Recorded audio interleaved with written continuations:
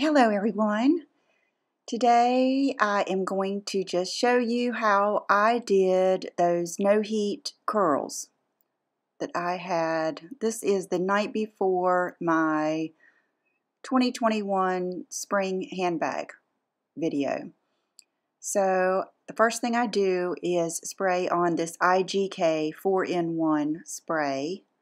That detangles, it has heat protectant, it's supposed to get rid of frizz, you know, all the stuff. So they want you to put that on first. So that's what I do. And then I put 1 pump of the Kerastase oil, the real thick one, the elixir. And I put that on my ends and on my sides, the fragile hair.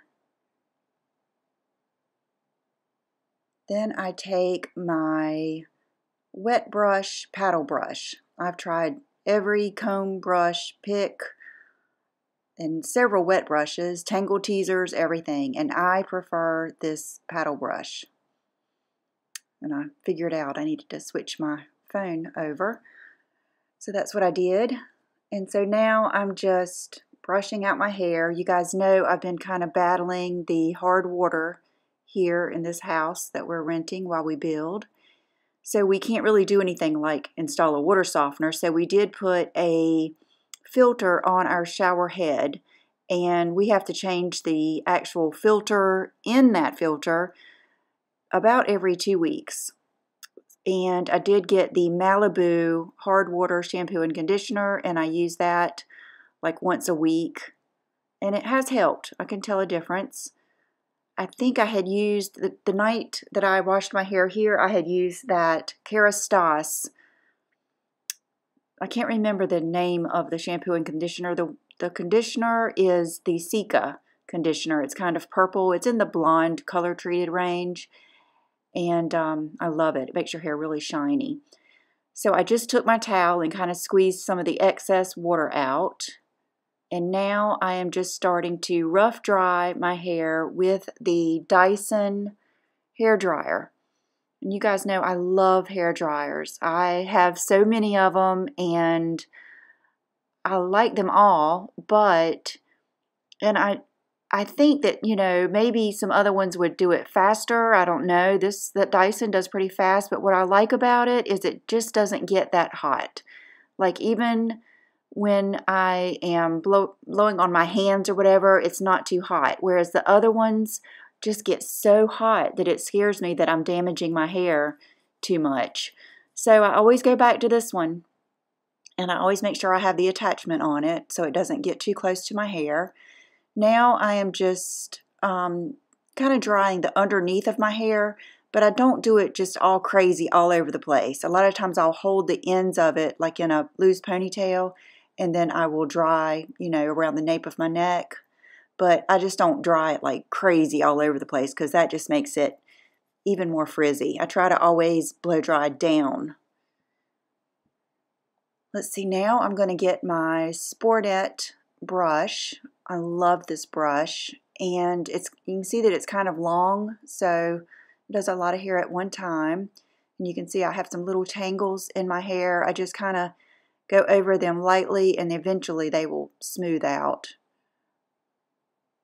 That's basically what I'm doing here, is just drying and smoothing my hair. I don't section it or anything like that because I'm not really trying to do a blowout. It's just basically trying to get my hair dry and, you know, keep it as smooth as possible.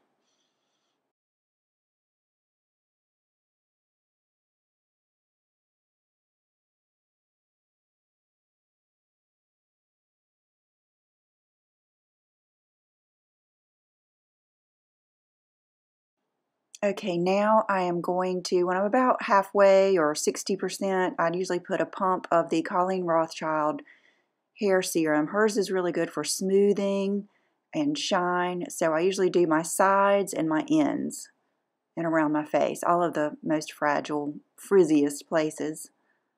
Put that in there, and then I'll take the blow dryer again and just try to, you know, bend my ends under just a little bit.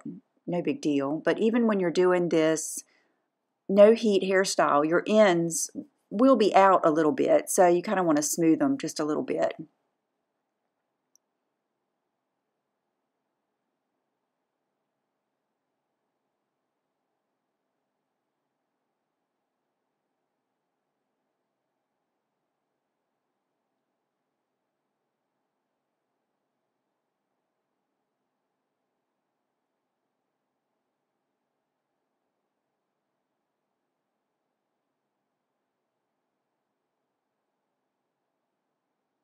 And here's where I'm doing the ends.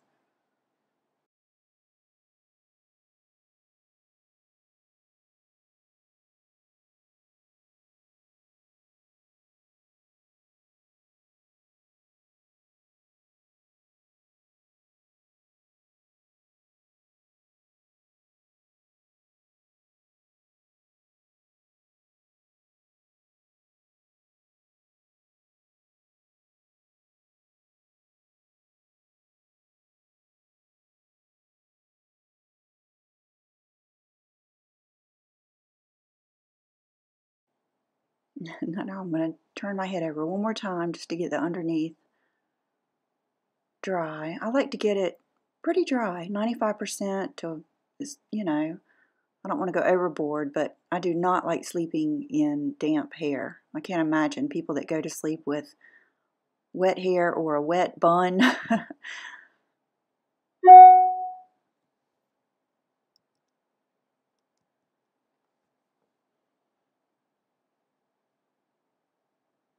And this hairstyle, you know, you guys saw it in the handbag video the next morning. And then at the end, I'll put a picture, you know, of both days, the day after and then the day after that. So it usually lasts a good 2 days. I mean, it's still clean the third day. It just doesn't have much curl left, but I don't sleep with it up after that first night.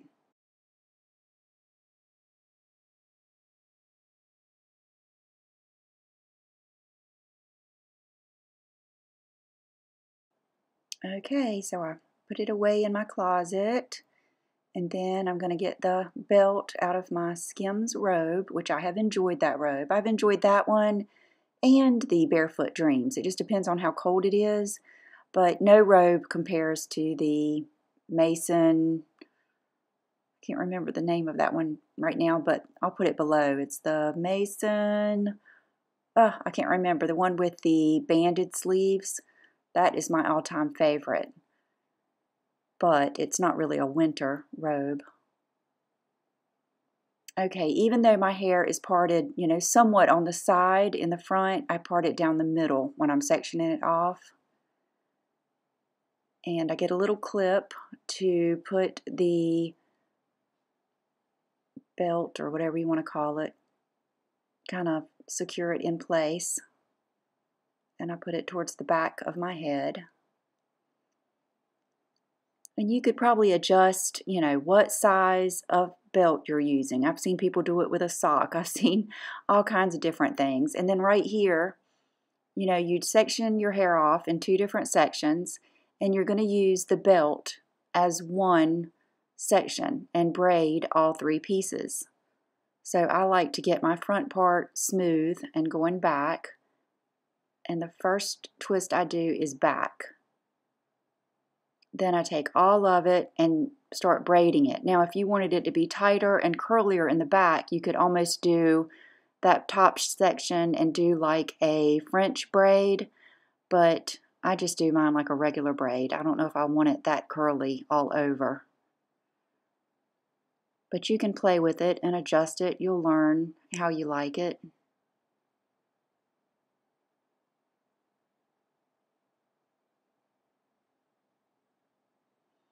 And it's easy, for me at least, it's easy to get confused because you're feeling it with your hands, but then when you look in the mirror, it isn't the same. And so you'll see I get tripped up and I have to undo it and start again because I want to keep it really kind of tight and smooth.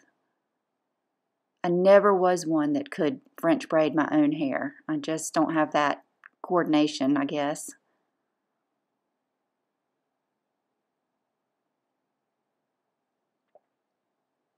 See, I'm getting confused right now.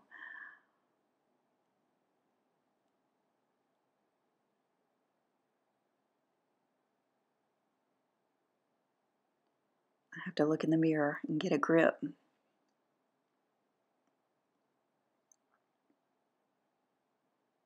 Here we go. Now I think I've got it.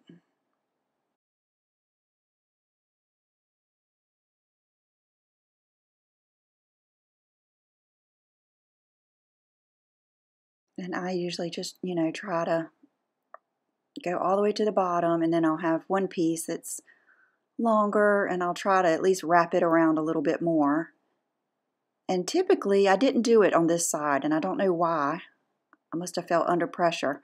But typically what I do is I take that end right there and I kind of double it up on the end. You'll see when I do the other side, because I feel like that gives it, I don't know, like some cushion so it won't crimp the ends as much. But you can just play around with what you do with the ends. Matter of fact, when you take it out the next day, sometimes the ends will be kind of crazy looking, and you could always, bend them with a curling iron or whatever. I usually don't mess with them because to me that's just part of the look.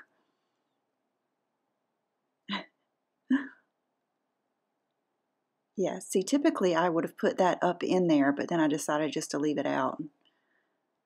Okay, now we're going to do basically the same thing with the other side. Smooth out the front, and then make sure the front is the first piece that goes back. Then come around with the rest of the section.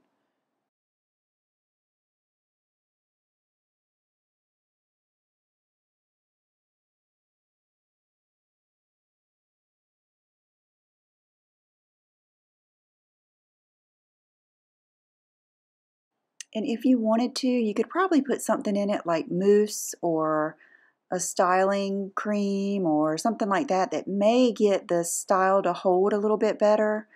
But I like to use the least amount of products that I can, and it lasts long enough for me, but it probably would hold the curl or bend or whatever we're doing here. It would probably hold it more if I put something else in it.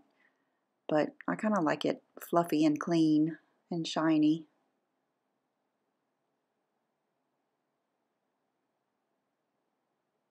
You can see I'm getting messed up.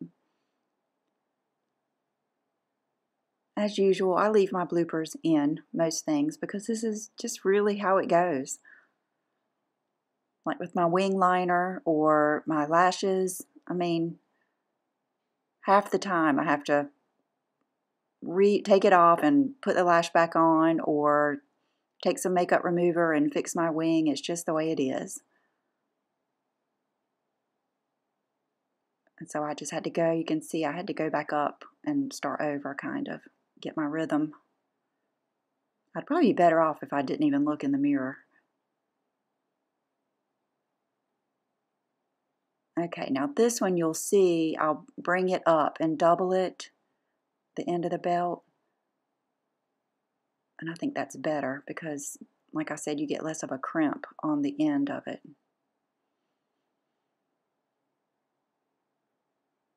And now I think I'm done, and then I realize that whole big chunk got left out. So I think I didn't like the way I did this one over here anyway, so I just took it out and I redid the whole thing. That's just what you have to do sometimes.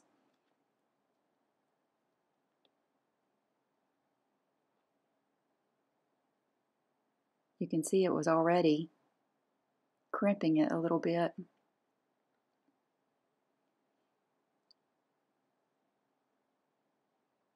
Okay, so I just basically do the same thing.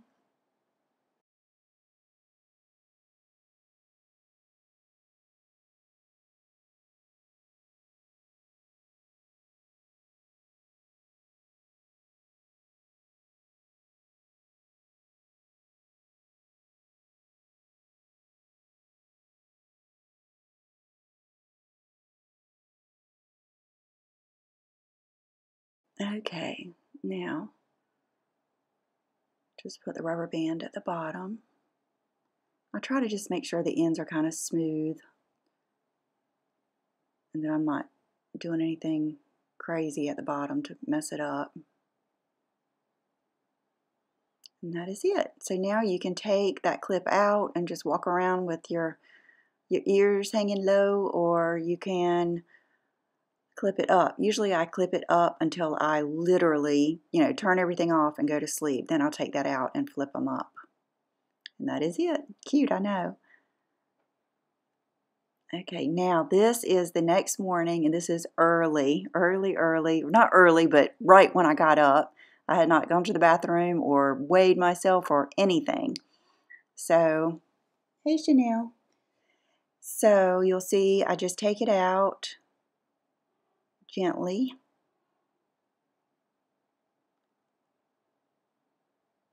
And I don't put any product in it, and I don't brush it out. I pretty much just let it go, for an hour or two, while I'm doing all my stuff in the morning.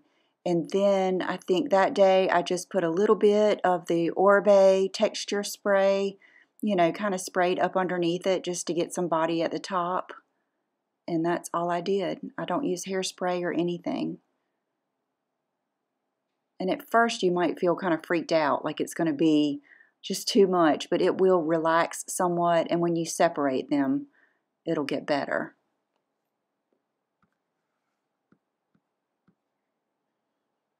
So that's what I'm doing here.